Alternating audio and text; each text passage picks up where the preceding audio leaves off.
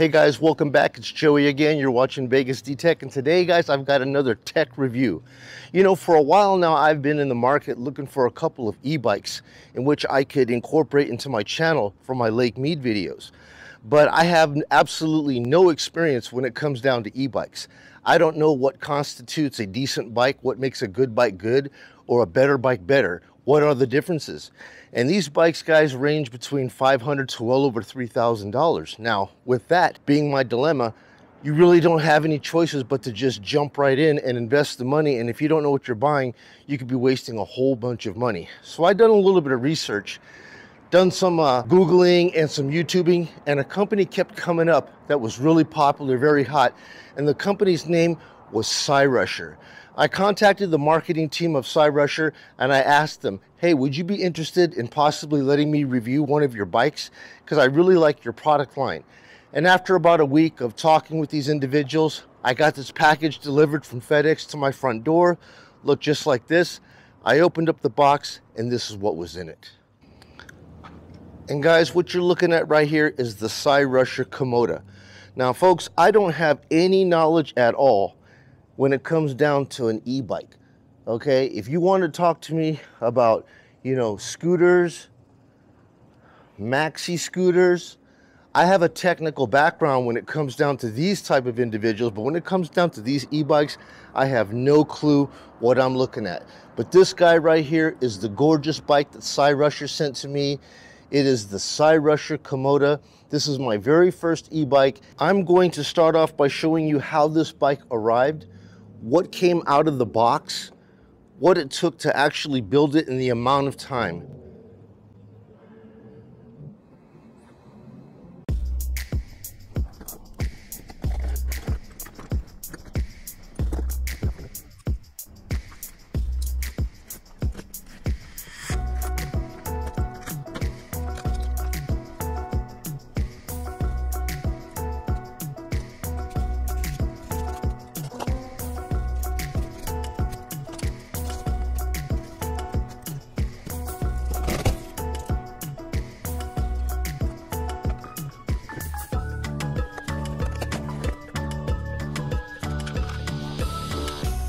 Man, this thing is boxed really nice.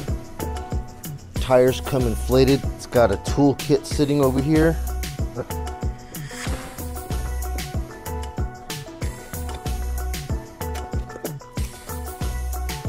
Looks like a mud flap for the front.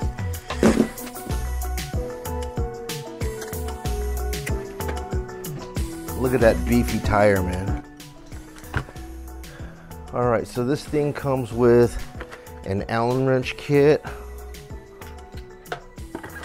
pedals, a bike pump, man. Look at that, tire pump.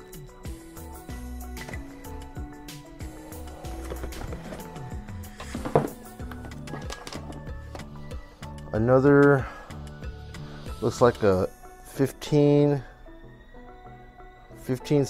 millimeter wrench.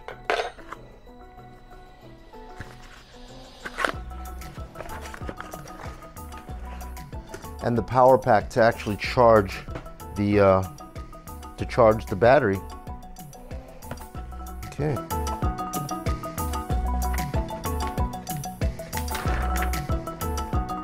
Now some people say that the bike didn't come with a manual, but I'm seeing right here it does come with a manual. Looks like instructions to me.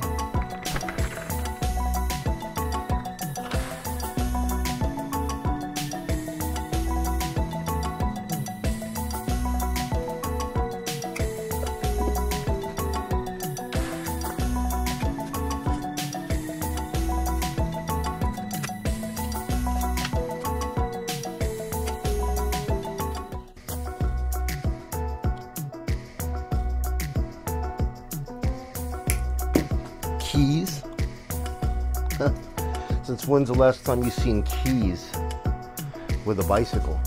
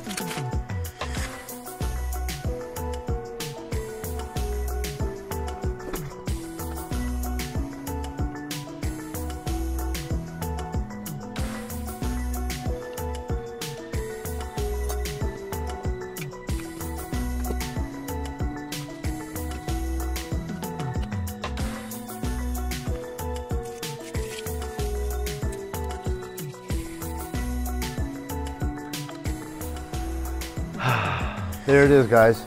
Took me about 30 minutes to put together. For you guys, probably just took a couple of minutes to watch me put together. I guess the hardest part of it all was just trying to figure out the handlebar. You know, spinning it around and coordinating the instrument cluster. And the rest of it was simple. All the back stuff was already assembled. I tell you what, man, these guys here use the best zip ties in the world. These are police rated zip ties, man. Quality zip ties. Guys, I am impressed with this bike, man. This is a heavy duty bike, just a solid built bike. So guys, I'm gonna do a quality sweep over all of the nuts and bolts, make sure everything is on tight, lubricated properly, and then we're gonna go ahead and take it out there and put it to its paces. I'm gonna stick it on a charger right now, get it up to speed. Next time you see me, we'll be out here riding on it. Alrighty guys, so now that you've seen how the bike was put together, let's actually go over this thing and take a look at some of the features that it has. Right guys, when I first take a look at a bike, overall you have to take a look at it and it is beautiful. But beyond that, what is one of the first things that catches my eye? How comfortable is the ride going to be? No matter how beautiful a bike is, if it's not comfortable, I'm not going to be on it for very long. This Cyrusher Kommoda comes with this really nice added seat. It feels like it's gel, and you could really feel the giveness of it when you ride. You know, you're not having that hard plastic that's just bouncing up against your butt bone, just making the ride all uncomfortable. I'm very happy that they provided us with this seat right here. There are a couple of different seats that you can get, but for me, the construction of this seat right here, I like it. Number one is the seat. Number two, guys, is when you take a look at this bike, one of the things that, you know, always got me when I was a kid was that it looks like a girl's bike because of this step-through design. Because, you know, when guys had a bike, the guys always had a bar that came through like this, and the girls had this little step-through like this, right? But after a while of looking at this thing, I realized that a lot of the scooters that I have are built the same way. It's the step in. And it's really nice because you could just step right through it to get on the bike, as opposed to having to always whip your leg over the entire situation. It gets kind of tiring. Here you could just crawl right in. So this right here, guys, it builds on me and it made sense, and I'm starting to grow on me. One of the most beautiful things on this bike that really makes it attractive is these big 4-inch wide wheels. Just take a look at that, guys. These knobby tires here, these knobby tires are great for commuting through the city, and also if you want to get off the tarmac and you want to get out here, that's exactly what the bike is designed for. It's going to have a duality role to where you can ride it on the city streets as a commuter, or if you need to take a cut through the desert, a cut through the park to get home, a little trail or something like that, this is going to be no problem for this bike. The rotors on these bikes here, the braking system, are 180 millimeter rotors, and it comes with hydraulic calipers, which is really strange because all the bikes that I've ever had have always had cable style, and they claim that these are hydraulic. Now, with all the motorcycles and scooters that I have, hydraulics always had like a reservoir right here that contained fluid. I don't see any of that.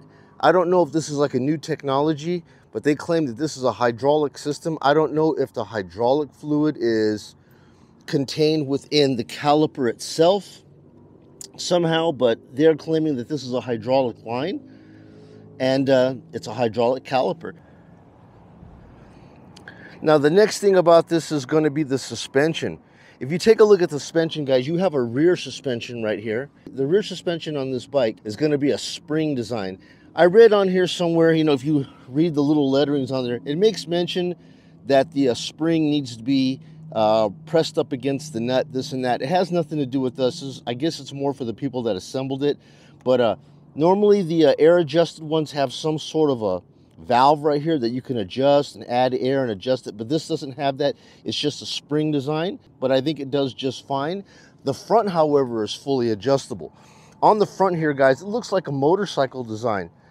It's got a triple tree kind of design. On motorcycles, they call this thing right here a triple tree, and this right here has forks that can be adjusted. You can actually undo these nuts right here, in here, and you could push the bike down or up.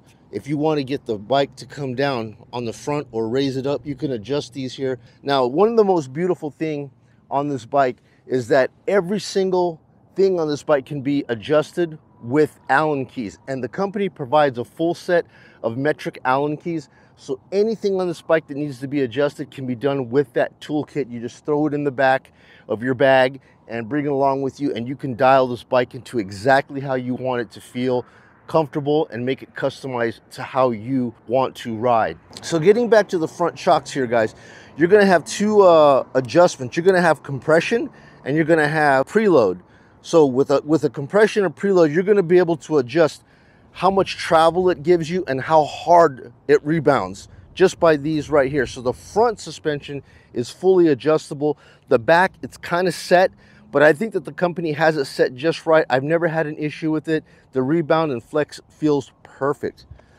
Now, when we get down to the actual transmission, the transmission is made by Shimano, and this is going to be a 7-gear cassette, and it's also got a Shimano derailleur, and it's powered by this unit right here, which is really nice.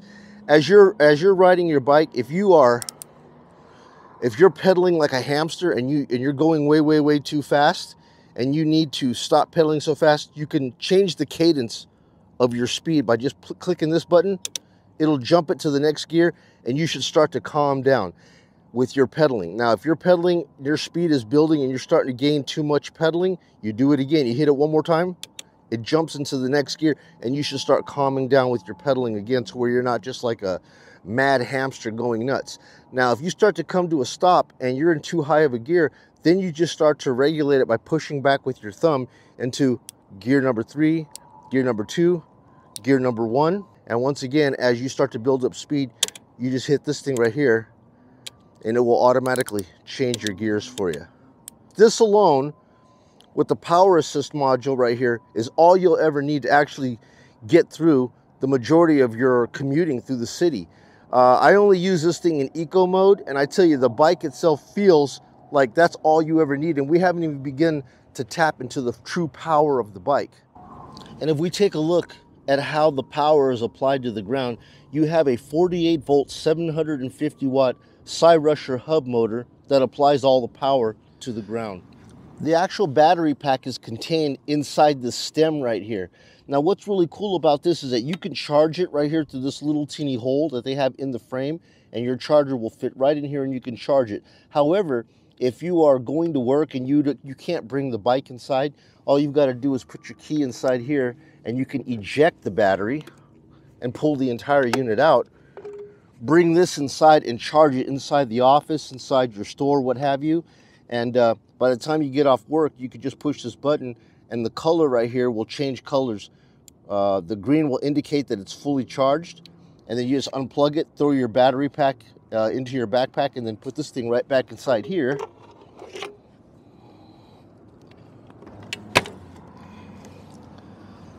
And there you have it. One thing that makes this thing really nice is you look at this bike and it looks like a really big bike, right? I have this configured for me, and I'm 6 feet tall. Now, Maria, my girlfriend, she's 5'6", and I thought that, you know, she would complain that the bike is too big for her, but really all I had to do for her was to lower this thing down, and instantly she was able to ride it with no problems at all. Didn't even need to adjust the handlebars. However, the handlebars can also be adjusted via this right here, the neck. All you have to do on the neck right here, guys, is Allen screw here and these two here, and you swivel this thing back this way, so the whole handlebar can swivel this way, and this handlebar neck can articulate forward and up for taller riders, and then if you spin it around, it can articulate up and back for a smaller rider. So you can just see here that the handlebars can come back this way. For taller riders, it can articulate frontwise, and it can accommodate large riders or short riders. Another thing that it has nice on here is got folding pegs, so you would just push it in and fold it up. Now, another thing, guys, that I really like is going to be this bike rack. A lot of the channels here, they don't mention just how useful this bike rack is here, guys. There's so many possibilities that you can have with this bike rack. There's so many bags you could put onto it. You have the saddle bags that can fall down here on the side. That's why you've got these rails right here that are really nice, because with these rails right here, it keeps the bags out of the gearing on both sides. Or if you don't want the side bag, you just got these bags that look like a camel hump. There's a couple of bags that Cyrusher actually makes, but they look like padded bags that have zipper pouches. And I tell you, once you put a padded bike bag on the back of this, this becomes an all-purpose commuter that can be used for everyday usage, and it's actually practical. It's not just something that you would just ride around for exercise and put away. This becomes a full-fledged commuter bike that can be used every day as your lone source of transportation if that's all you have. If we come and take a look at these handlebar controls, these are really ingenious as well. One of the nice things I like about it are these actual handles that we have right here. They're stitched, and the way that it's designed right here, guys, is that it's got this little kind of a hump paddle that comes out that you could rest your palm on, so where you don't get fatigued in your hands. You could adjust how they actually rotate here, and you could adjust the articulation just simply by taking this little screw off on the side right here. Both sides of them, you have two of them. You just take this Allen nut here, Allen nut, and when you loosen them, you could move them up or down just to get the right angle on both sides, however you're fancy. Let's go ahead and turn this thing on. All right, so on here you have a horn. It's not like the loudest horn in the world, but trust me, when you're going down like quiet paths and streets, if there's people in the path, they're gonna hear that. You can come up behind somebody and not shock them or scare them with some obnoxious horn. And I think that's how they wanted it. They didn't want you to scare people as you're coming down the street on sidewalks. It's not so obnoxious. The next thing you have here is the light button. The light button is, when you hit this thing, it's going to turn the headlight on, which is a little LED light, okay? And it's also going to turn on your rear brake light. Okay, so you're going to have the brake light. Now, what's really nice is that when you actually hold your brake and you grab it, either the front or rear, when you hit it, this little center piece here also blinks. Okay, so you're going to have like the running light, and you're going to actually have a brake light, which is really nice. It looks like they have turn signals in here, you know, that could have been used for some other bike or maybe an upgrade later on. Getting back over here to the controls, you're going to have your up-down arrows here to adjust as we come over to the control panel. You can see just how nice this thing is laid out, and it's a color control panel. You can adjust your power assist modes by just hitting up and down. Okay, so if you hit up and down, you have power assist too. I know, you know what? I've ridden around in just the eco mode. I call it the 401k type of a system here. So whatever effort it is that you put into the pedal, the motor provides you the same amount of effort, okay? So you can change this thing. I haven't really messed around with the other modes. Eco mode is basically the lowest setting. Then you're gonna have low. Then you're gonna have normal. Click it again, you'll have high, and you click it one more time, and you have this power mode. Now, I tell you, man, this stuff right here, you may only need this if you're climbing a really steep hill. I've never had to use any of this myself personally, but I keep it in eco mode, guys. And let me tell you, man, the nice thing about this is whatever your endurance is coming out of the box, let's just say that all you can do is 1 mile on a bicycle, right? Once, right out of the box, the second you turn this bike on and you put it in eco mode, I guarantee you can go 3 times the distance on whatever endurance you have. So if you're only able to initially, under normal power, ride a bike for, let's just say, 1 mile, you're gonna immediately be able to get 3 miles and not feel winded because of the power assist. And that's in the eco mode right out of the box. The braking system is delightful. Front and rears, and like I said, the brakes here, normally you would see these things operating on a cable, and the cables have these calipers that push up against the rim. That's the old style that's like this. This doesn't have that. This style here uses the caliper, just like in motorcycles, and it's got twin brake pads that presses up against this rotor. And guys, absolutely delightful to have these things here. You got the front and back. And I believe you can adjust the tension on them with this right here. I'm not sure if the adjustments right here are if the pads start to wear down. You can twist these things right here and make up for it until you have to replace the pads. But I believe both of these have that type of adjustment front and back just for the pads. And another thing I really like is the kickstand. I like the way Cyrusher placed it. Instead of putting it up here with that old pogo style where it will just come down and be really long and clack along the bottom, they placed it right along the back right here, and it's up and out of the way. It has a short little throw here. I like the style with the little plastic foot peg. Some of the concerns that I do have about this bike here is going to be the clearance, right? I was always concerned about this down here, The clearance on this thing here is, I believe, about 10 and a half from the ground. But when we take a look at the clearance from the crank, you're looking at 8 inches right here, guys. All right. And then the other thing too is that when you actually have this pedal down right here, the actual clearance of the pedal from the ground is more like about 6. Okay. So you got to be careful. I see guys bunny hopping up onto the curbs and stuff like that. But depending on your weight and how much you have this suspension compressed, as you're coming up onto the curbs like that, I'm always concerned that this is going to bottom out or the crank is going to bottom out. So that's just one of the things here with the way the bike is designed and the frame riding low like that. When I come up near a curb, I don't want to scrape the bottom right here because this area right here in this frame harbors all of the electronics. The battery and the speed controller are up inside here.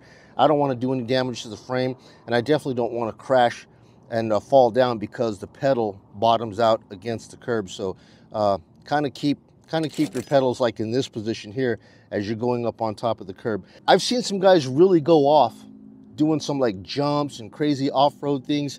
You know, me personally, I would never do that with this bike. I don't think that's what it was designed to do. I think this bike was designed as more of a commuter. What I'm seeing is that when they do all these jumps and so forth, this chain tends to bang around like this, you know? And I always wonder, like, you know, the way these guys are doing jumps and so forth, that the chain's going to jump out of the derailleur or come out of the sprocket, you know? So you could just see doing a bunch of jumps what that can do. So I wouldn't be riding the bike that badly. However, I have seen the channels do it, and the bike performs just well, and it proves the durability of the bike. But for me, I would just ride it normally, you know, through parks, through streets, through trails and so forth like that, and not put the bike through a whole bunch of abuse. All right, guys, let's go ahead and crank this bike up. We're going to go all the way up to full power, and we're going to see just how fast we can get this bike going.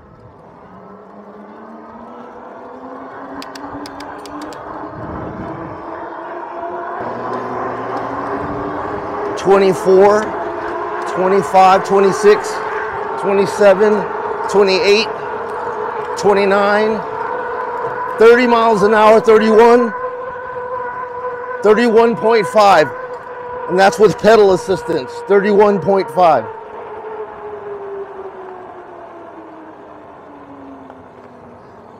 And that was on level power setting 5 with power assist to the pedals.